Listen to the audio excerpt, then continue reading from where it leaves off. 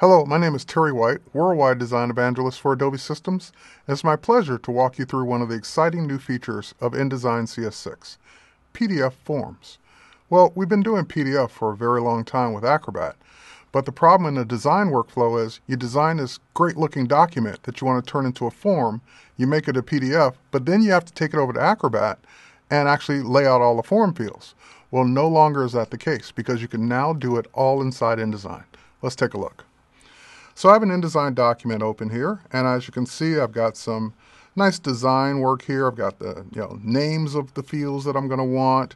I've got little little squiggly designs that will be the containers of the fields, but I don't actually have the fields. And again, in the past, you would pretty much stop here, do your export, and then go over to Acrobat. But now we no longer have to do that workflow because we can just simply grab our text tool. And we can treat this as if we're going to actually lay out where people will type. So, for example, I'm just going to create a text frame in this area. And we'll just go ahead and create another one for the address. And once I have all the text frames where I'm going to want people to actually input their data, then I can just simply select them, head over to my Buttons and Forms panel. It used to be just the Buttons panel. But now in CS6, I can select that field or select that object and tell it that it's actually a text field. And it will basically be the same kind of thing that I would have to do in Acrobat, but now I can do it right here in InDesign. So for example, I can say that this is the name field. And by the way, it's a very good idea to go ahead and name your fields as to what they actually are, because that will help you when you're trying to figure things out when submitting your forms, where the data is actually coming from. So I'm going to go ahead and select the address here. Same thing. It's a text field. And by the way, you can see the other field types that are supported inside PDF. So we can do checkboxes, combo boxes, list boxes, contains a list of options, radio buttons, and even signature fields. But we're just going to go ahead and make this another text field. We'll go ahead and put in the word address. And now that will be our address field. Now, I've gone ahead because it's the same process for the state, the zip, and the email. So now let's get down to the Who Are You? So in the Who Are You section, we have the choices for press, merchant, designer, and fashionista. But the problem is I only want someone to pick one of those. Now we have different form types as we saw. You could either do a checkbox or a radio button.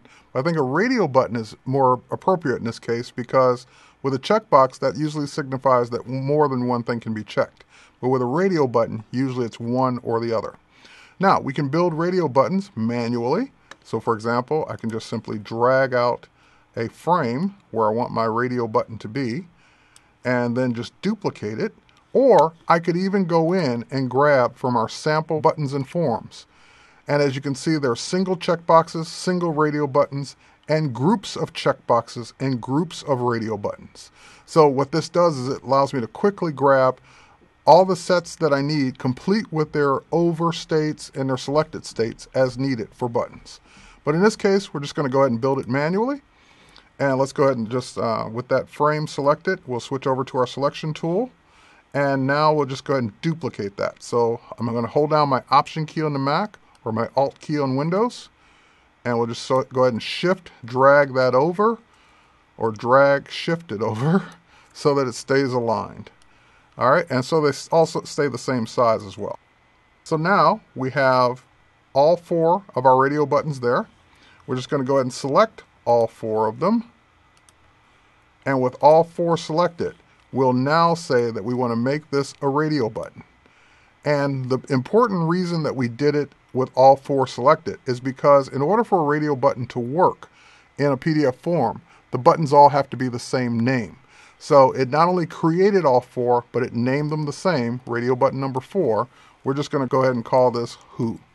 And that way, they're all named the same thing. So if I deselect and reselect any of them, they're all called Who, because that way it knows it's a group and that they should work together as one set of selections, or one selected set. Now, you'll also notice that when we get down here, we have some jumbling of the type or name here. So when we pull this apart, you can see there's just 2 frames overlapping. That's because this is set to be hidden until triggered. So in the PDF form, you won't actually see this. You'll actually see one name until it's selected and you see another name. Because if it's press, we want it to be publication name and all the rest of the things that go with that.